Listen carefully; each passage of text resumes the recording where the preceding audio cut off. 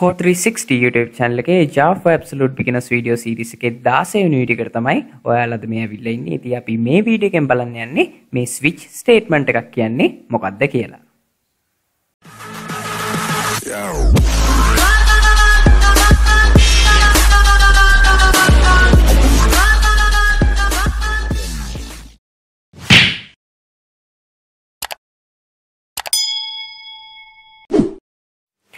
හරි ඉතින් අපි අද වීඩියෝ එකට යන්න දැන් මේකේ අපි බලන්න යන්නේ මේ switch statement එකක් හදලා ඒකෙන් කොහොමද ඔයාට අවශ්‍ය විදියට ඔයාගේ ප්‍රෝග්‍රෑම් එක වෙනස් කරගන්න කියලා. ඒකේ මේ switch statement එකකින් අපිට පුළුවන් එක එක අවස්ථාවලට අදාළව වෙනස් විදිහේ වැඩ කරගන්න පුළුවන් මේ switch statement එකක් යොදාගෙන. ඉතින් මම මේක මේ විදියට කිව්වට තේරෙන්නේ නැහැ නේ. අපි පොඩි ඇක්ටිවිටි එකක් කරලා බලමු වැඩේ කොහොමද වෙන්නේ කියලා.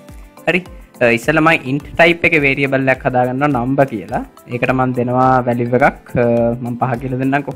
හරි මම 5 කියලා number එකක් variable එකට value එකක් assign කරලා මම switch statement එකක් හදා ගන්නවා මේ විදියට.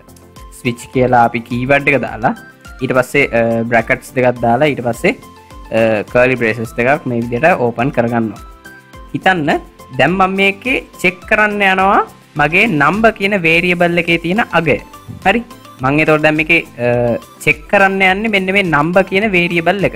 ඔයා check කරන්න යන එක ඔයා දාන්න ඕනේ මෙන්න මේ සංගල මෙන්න මේ වරහන් දෙක ඇතුළට. එහෙම මතක තියාගන්න. ඉස්සෙල්ලා switch keyword එක ඊට පස්සේ වරහන් දෙකක් ඊට පස්සේ සංගල වරහන් දෙකක්.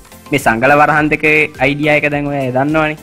සංගල වරහන් දෙකෙන් කියන්නේ මොකද්ද? මේ සංගල වරහන් දෙක මැද්ද තියෙන ස්පේස් එකෙන් තමයි මේ switch statement එකේ body එක. එහෙමත් නැත්නම් එයාගේ margin එක මොකද්ද කියලා තීරණය කරන්න. ඒක මෙයාගේ සීමාව. හරි. දැන් මේක මෙන්න මේ වරහන් දෙක ඇතුලේ දාන්නේ අපි මේ switch statement එකෙන් check කරන්න යන්නේ මොකද්ද කියන එක. ඉතින් මේ check කරන්න පුළුවන් variable එකක්. හරි. දැන් variable එකක් දැන් මම මෙතන හදලා තියෙනවා number කියලා. ඕන්න මට ඒක check කරන්න පුළුවන් මෙතන මම එතකොට මෙතන දෙනවා number කියලා. හරි. මම දැන් එතකොට මම මේ switch statement එක හදලා තියෙන්නේ මේ number කියන variable එක check කරන්න. check කරනවා කියන්නේ මේ number කියන variable එකේ තියෙන අපි මේ assign කරලා තියෙන value එක තමයි මෙතන check වෙන්නේ. හරි.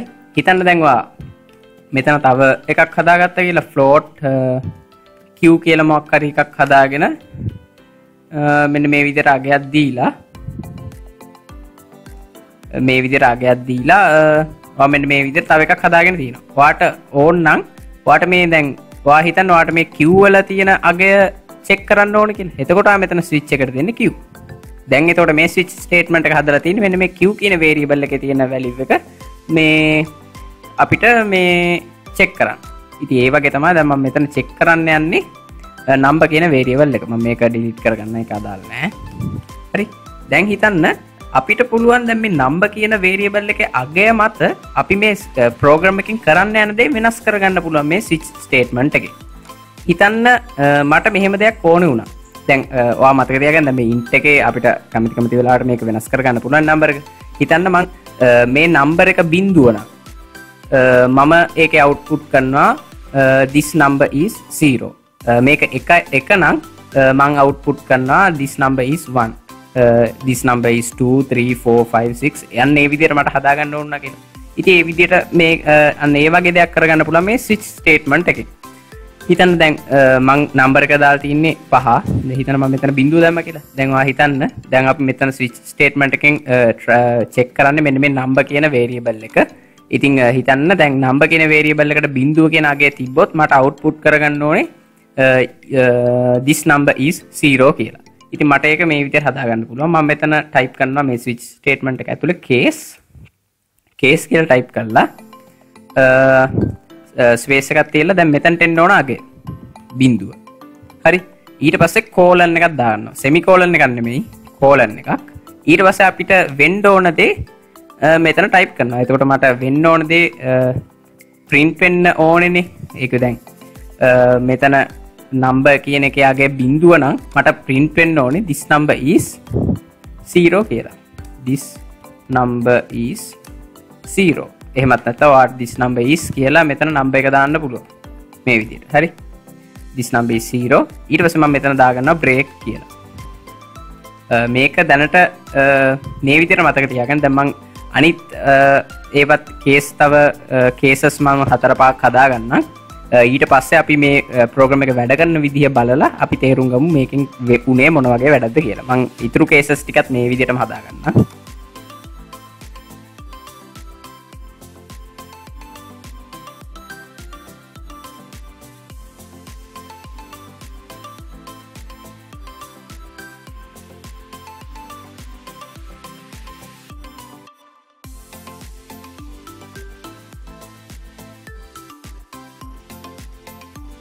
හරි ඉතින් මම මෙන්න මේ විදිහට මේ කේසස් හතරක් හදාගත්ත ඔක්කොම මෙතන.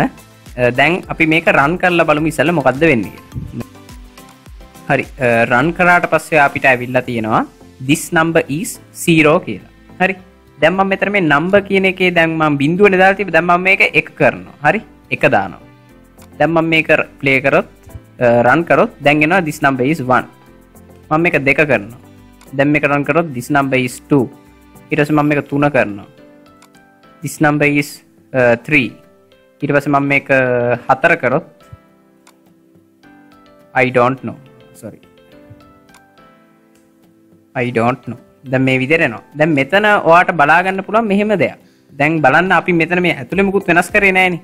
මම වෙනස් කරේ මෙතන නම්බර් එකට අදාළ එක විතරයි. දැන් ඉස්සෙල්ලා මම බිඳුව දාලා මේක රන් කරද්දී අපිට ආවේ this number is 0. කොහොමද මෙයා මේක අඳුරගත්තේ? දැන් බලන්න ඒ වැඩේ කරේ මං ස්විච් ස්ටේට්මන්ට් එක දාලා. දැන් මෙතන උනේ මේම දෙයක්. නම්බර් එකට මං වැලියු එකක් දැම්මා. ඊට පස්සේ මේ නම්බර් එකේ මේ දාලා තියෙන වැලියු එකට අදාළව අපිට කරගන්න ඕන දේ වෙනස් දේවල් නම් අපිට කරගන්න ඕනේ. අපි ඒකට යොදාගන්නේ ස්විච් ස්ටේට්මන්ට් එකක්. ස්විච් ස්ටේට්මන්ට් එකෙන් ඊට පස්සේ අපි මේක මේ චෙක් කරන්නේ මොකද්ද? නම්බර් කියන වේරියබල් එක. ඒ කියන්නේ මේ වේරියබල් එකේ දාලා තියෙන වැලියු එක. ඒ වැලියු එක බිඳුවයි නම් වෙන්න ඕනේ මේක. ඒ වැලියු එක එකයි නම් එතකොට වෙන්න ඕනේ මෙන්න මේක.